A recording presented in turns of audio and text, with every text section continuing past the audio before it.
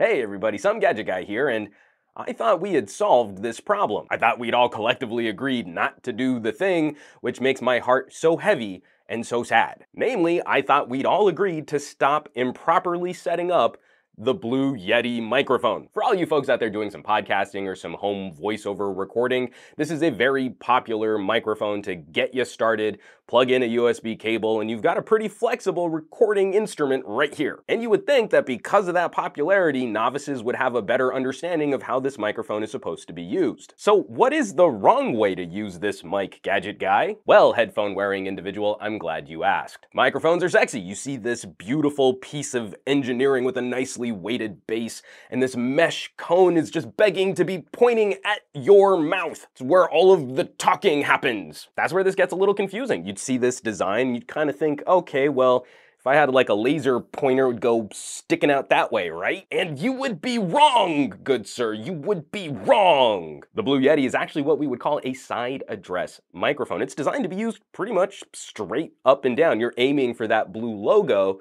That's your target for the sort of main general recording pattern sticking off the front of this microphone. That's when it's being used in cardioid. We'll have to do a whole separate video on like polar patterns and stereo recording. It's too much for right now. When you see a Yeti pointing at someone's face like this, the main recording pattern is actually sort of firing up into the ceiling. And I totally understand where this misconception comes from. If you've ever handled some radio style microphones, this is a Sennheiser MD421, you would maybe look at this design and think, oh, well, this is also a side address microphone. It kind of looks like other high quality recording instruments, and you would also be wrong.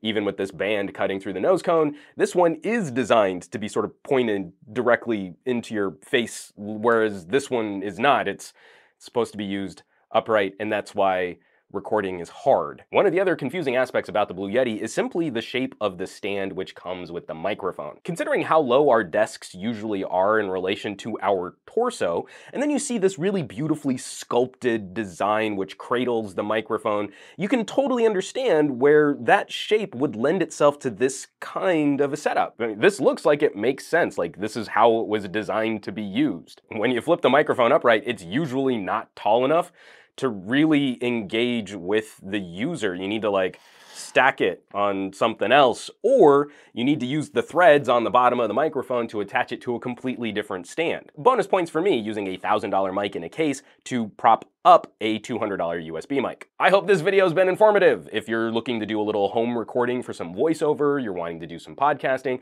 the Blue Yeti is a popular mic for a very good reason. It's a very flexible recording instrument. But I need you all to remember that every time you set it up wrong and you record like this, God kills an orphan girl's puppy. I don't know why so many people want to kill orphan girls' puppies. As always, thanks so much for watching. Definitely subscribe to this channel for more fun videos where I tell you how you do things wrong.